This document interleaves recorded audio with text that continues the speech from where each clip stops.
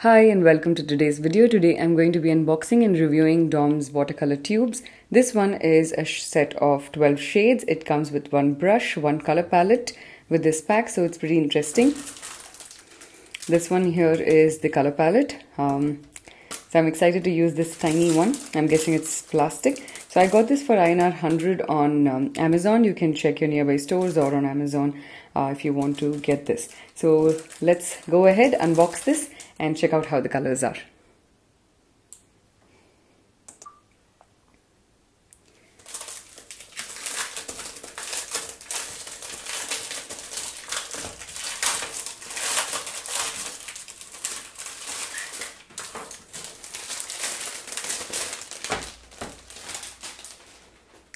So this is what the packaging looks like for our paints, and this is the one for the palette. So it does say over here that it is a plastic color palette. So let's unbox the paints and the tubes first, and then we'll use the palette.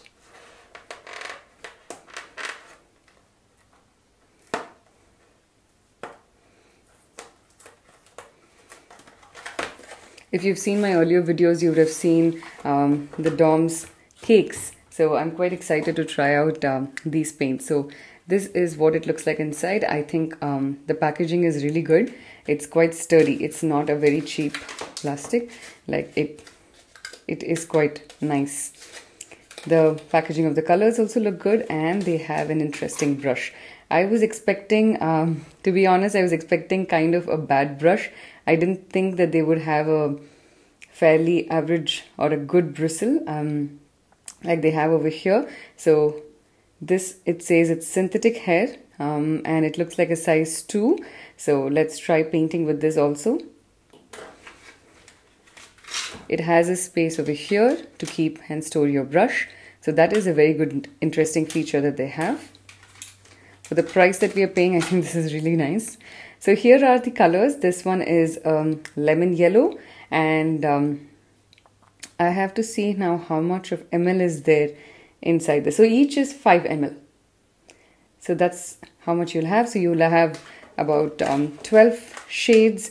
There is lemon yellow, then there is carmine, there is burnt sienna, there is orange, there is this chrome green. It looks really bright. There's the cobalt blue, and then there's the yellow ochre. There is the viridian hue, the Prussian blue, the mauve, the white, and the black. So we have very interesting 12 colors, and the packaging is also really nice. We're going to now unbox the palette and see how that looks. This is a very, very cute palette. This has about 1, 2, 3, 4, 5, 6, 7, 8, 9 tiny wells and one very big well. So this over here you may not be able to really use as a well. So this is for you to hold the palette. So you place your thumb over here. So it really is easy if you're just holding it, and then you take your brush. You mix your colors. You can even put water over here. So you can just take the water from here, dip it into your colors, or you could use this for like mixing multiple colors together, or if you want like a larger quantity. So feel free to use it as you want, but I like that it's really compact and nice. So if you have to see the size, it's almost like a little more than half of this. So what we're going to do right now is we're going to try out every individual shade and on 300 GSM watercolor sheets. And after that, we'll make a tiny, beautiful painting. So I've got my 300 GSM watercolor sketchbook, and I have these paints. So I'm going to start off with the first one. I'm going to be using another water cup so that I can use this for mixing of my colors. So let's take each one of these colors, add some water, and figure out what their consistency is. So it's pretty liquid, so it comes out quite easily from the cap. I'm going to use the same Dom's brush. So the first time you get this brush, it will seem like it's very stiff, especially at the edges, and that's how it's supposed to be because there will be some gum. Once you add the gum, you will see that it's really flexible. So I'm going to now, oops, that's the plastic. So we're going to now use the yellow. So the one issue with plastic palettes you'll have is it'll be very shaky. because it's very lightweight. So this is the problem with most of them. So if you're not a beginner, if you're an intermediate level, or somebody who's moving from intermediate to professional, or someone who's trying to move from beginner to intermediate, then I would like you to check out ceramic palettes, because that's pretty useful. It will not move like this. So let's take the yellow and let's see how that is. I'm going to just take a little bit of water and brush this down. I love how this is.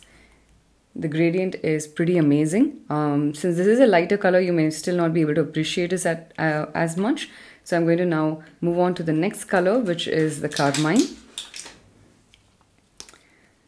You'll probably be able to see a lot more then. So if you notice, I add the colors to the edge of the palette. Okay, so this is always a good idea. I will tell you why. So when you're using watercolors, you just take like a dot of color first, add it in the middle, and then add some water to it. So if you add this entire blob in the center, you will have to add that much water. It'll be very opaque, so you don't want that in your watercolor. You need a very flowy, a transparent consistency, which is why you have to take like very little color first, and you can keep topping up, but then if you add too much of a color in the beginning, it becomes really difficult for you to adjust it, because a lot of color will go away. So let's now test out the carmine. It's quite nice. You can see it's not cakey. I'm going to use a little bit of water to drag the color down. It's not leaving any residue. I'm able to do a nice gradation. Even though this is student range, I think the way it's working is quite nice. I like these slightly better than the cakes, I think, already. In general, that's how it is with most of the student grade tubes and versus cakes, but I think this is quite a good one. So let's try the next color. The next one I have over here is the burnt sienna. I'm going to go through the exact same thing now. And if you're somebody who's very new to watercolors, I hope this close-up helps you to understand how much water to add. So I'm still adding quite less water and more color. So I want to get like a darker shade first so that I can show you the gradation. Brushing the water off, just taking a little bit of water in my brush and gradating it down. So you can see that in darker colors, it's not an extremely smooth consistency. You just have to go over it again, but it's still not very bad. Moving on now to the orange.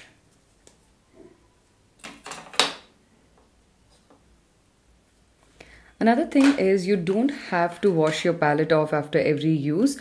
You can always reactivate the colors, which is a wonderful thing in watercolors. You can carry like a small spray bottle and just add water. Just spray it on all of these colors and then it'll just activate back again. So if you do the gradation pretty quickly, like I did this time with the orange, you can notice that the gradation is pretty smooth. I'm moving on now to the chrome green. So sometimes you will get this watery consistency that comes out, especially if you're going to be using it for the first time, and that's completely normal. So those are things that they use in paints and tubes, so don't worry about that. So I'm going to just now mix a little more water. So you would have seen that a lot more color fell in the center, which is why I've had to use a lot more water than the rest. So this is a little different consistency, this particular green, than the rest. It's a little more cakey, I think. There's some amount of like texture in it, but then once you add a little more water, it is okay, it's usable. The next one is the cobalt blue. This is the 6th color that we are using. So far, I would say I'm pretty impressed with the colors. The consistency is very good of all of them. Also, what I really like is the brightness of the colors. if you are a beginner, or if you're looking to get this for your kids or get it as gifts for somebody, even for like a birthday party, and you want to get like gifts for everybody, then I think this is a wonderful way to start. And if you're looking to start your art journey, then it's a good point to start over here. Of course, I would still say that don't expect to do wonders. The first time, it's never the end product, it's always the process that's more important. So just remember to have fun. This is the chrome. So whenever there's a lot of color, you will notice that this texture would be there. So you just need to add a little more water. It means that you've added a little less water. So now I'm taking it more. You can see such a beautiful gradation. So many colors you can see. Normally I'm not a person who likes chrome a lot. I feel like the color is too muddy, but I like how this one is. The next one I'm going to is the Viridian Hue. We will be running out of wells.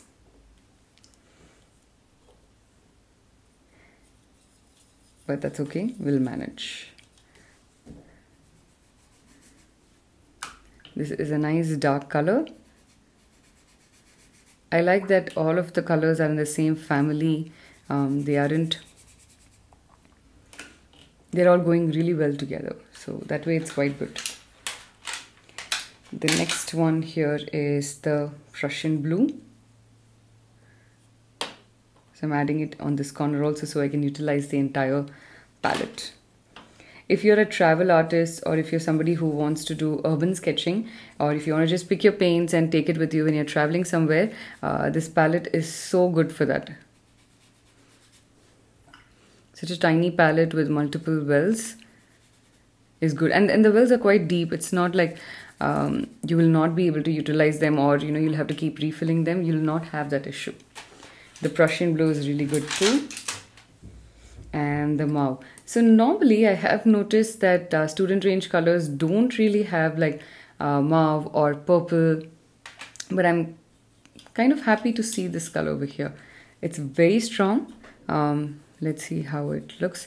It's one of the strongest colors of the entire palette. You would have noticed there is no primary colors over here, like there is no red. It's a common thing to happen in student colors, so don't get worried if you suddenly open your set and you feel like that's not there. If you have primary colors, it is very useful for you to create and mix more colors, but you will still be able to do that with this set. So for beginners, I think it's pretty okay. It's not a bad deal. This is the black. So I'm not going to do the white because I think you'll not really be able to see much on the screen. But I'm assuming it's going to be perfectly fine. That was a little too much of water, so okay.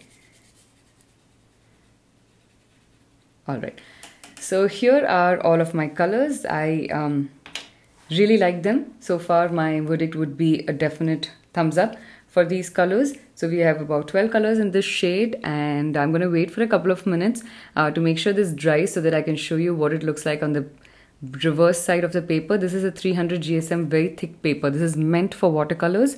Even though we are using student grade paper, I do not want to compromise on the student color paints. I don't want to compromise on the paper. So now what if you are a beginner and you want to use paper and you're on a budget? So in that case, you could try out this brand called Canson, and that has very good watercolor sheets, 300 GSM, and it's pretty affordable on the pocket as well. If you want to know more details about different kinds of papers, you could leave your requests, or you could leave your questions in the comment section over here, and I would get back to you in the future videos that I create. So this is almost dry right now. My black is the only one which hasn't dried, but most of the others have. So if I were to turn the page, you would notice that it does not go through. So that way it is really nice. The color is not bleeding. It's also to do with the paper, which is why it is very important for us to have good watercolor paper. Even if you're a beginner, you should use good watercolor sheets so you can enjoy the medium. So what we'll do right now is we'll make a very quick sketch, and we will use these colors and make a beautiful painting.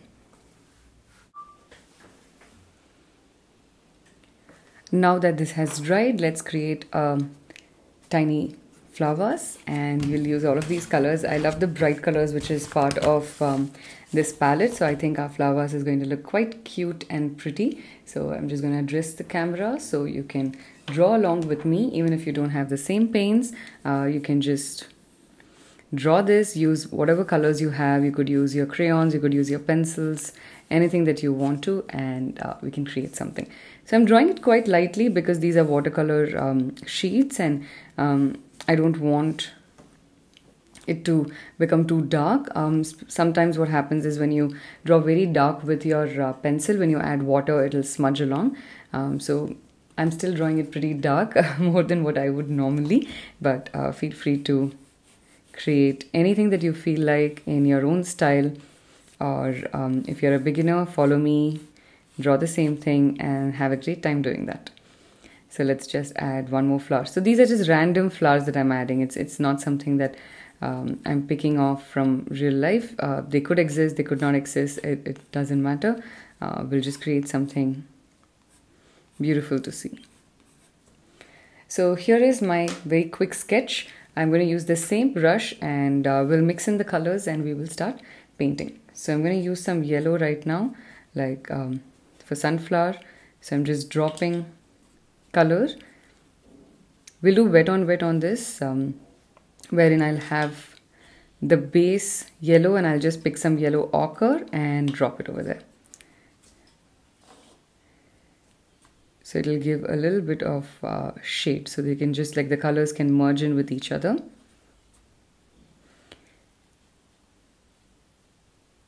There's no right or wrong way of doing these.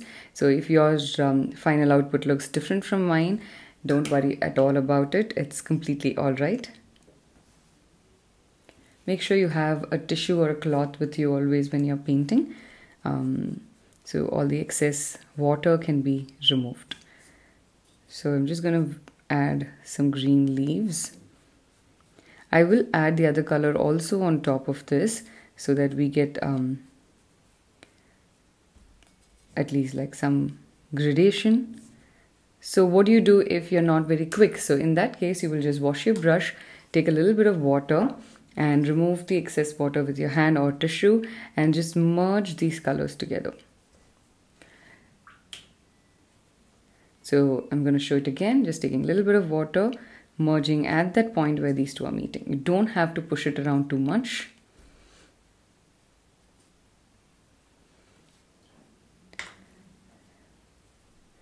There will be a lot of factors that would affect the final output, especially if you're doing watercolors. It would also depend on like the moisture in the air where you're sitting, and if you're sitting directly under the fan or directly under the AC. So there would be quite a bit of factors. So don't worry too much if it's not the same way that you had in your mind in the beginning and it looks a little different.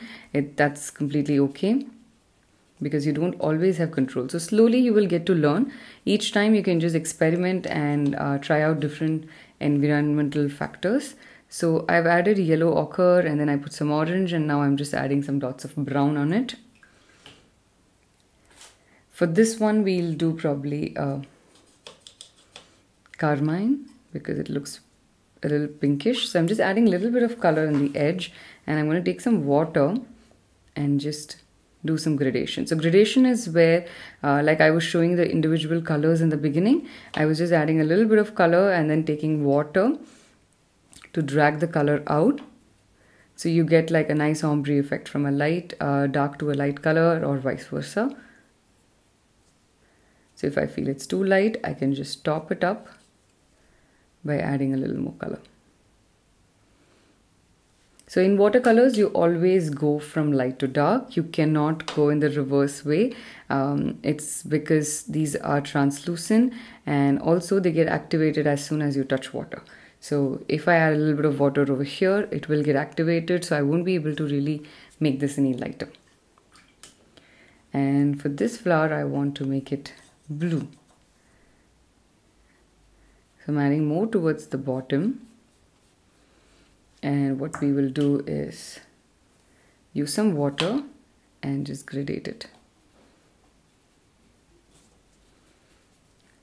So since I've been a little slow in this, my base colors have dried out, but since these are flowers, I think it still looks really nice. So I'm okay with that. So what we'll do right now is, for the pot, I'm going to make it brown. So I'm going first with the lighter color. Good to know a little bit of shadow details. This is a slightly smaller brush, so in larger areas you'll have to be a little quick, otherwise you would get like these cabbage effect, it's called, or it will not be very consistent and smooth. So you just have to be careful about that. But then if that's your style and you like it that way, go ahead. There are no rules in painting.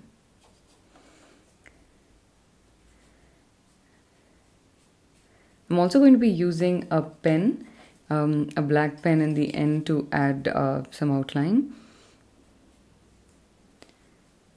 You can go as many layers as you want. Now again, this going as many layers as we want will depend on your paper.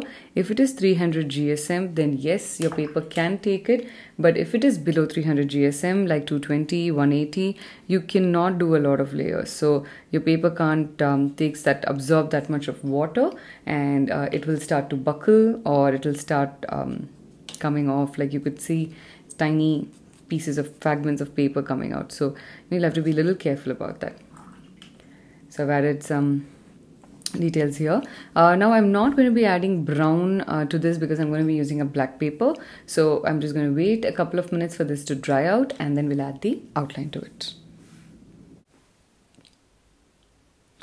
So my colors have dried out really fast. I love that after drying out also they are pretty bright. It is not chalky. You can see the consistency, it's pretty good. It looks really nice for the price that we have paid for it. It is in fact, I think, even better than expected. So I'm quite happy about that. So the pen that I'm going to be using to outline it is a 0.8 pigment liner by Bristro. You can use a sketch pen also, but it'll be a little thick. So make sure that the tip is not too thick. If it is, then your drawing has to accommodate it in the beginning. You can use any other pen as well, but just make sure that it's completely dried before you add the outline, in case it is not a waterproof pen. Even if it is waterproof, it will tend to create smudge a little bit here and there. So just always ensure that it's completely dried out. So I'm going to add in details.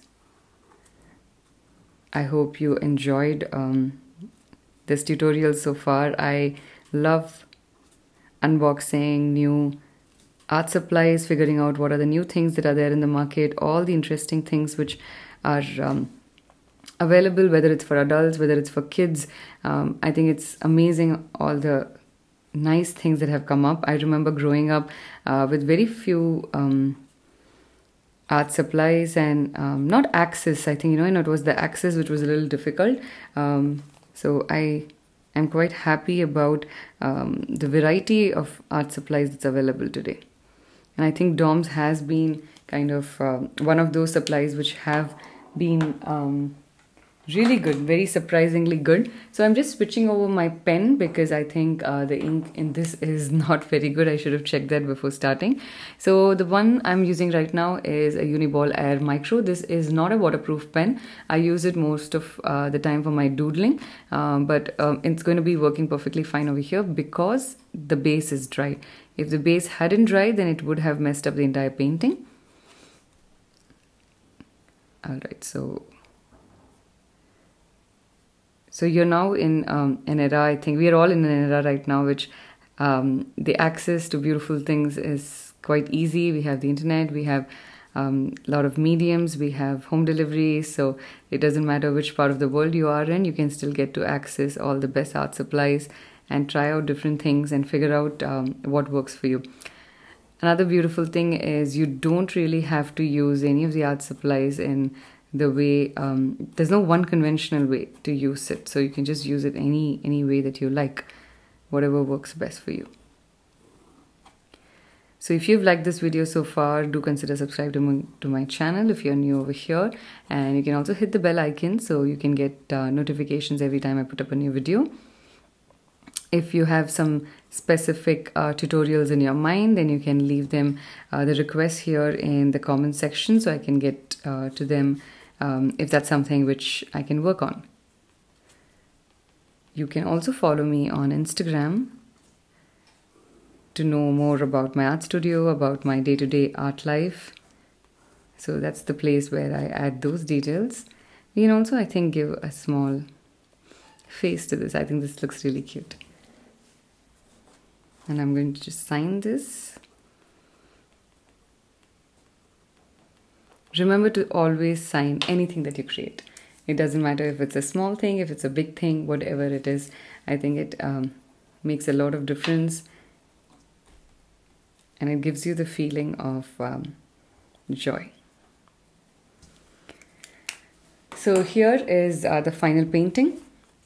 I'm going to also show you a close-up towards the end where you can see how the paints have dried. Finally, I think I would say the colors are amazing. It is absolutely one of those things that I would highly recommend it to you.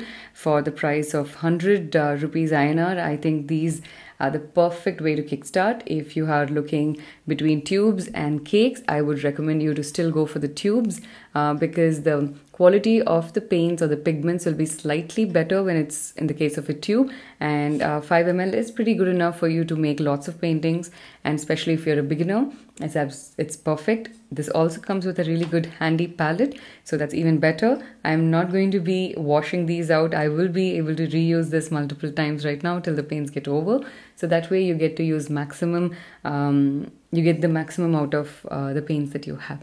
So thank you so much for joining me for today's video. I hope this was very informative and helpful for you, and I'll see you for the next one. Bye bye.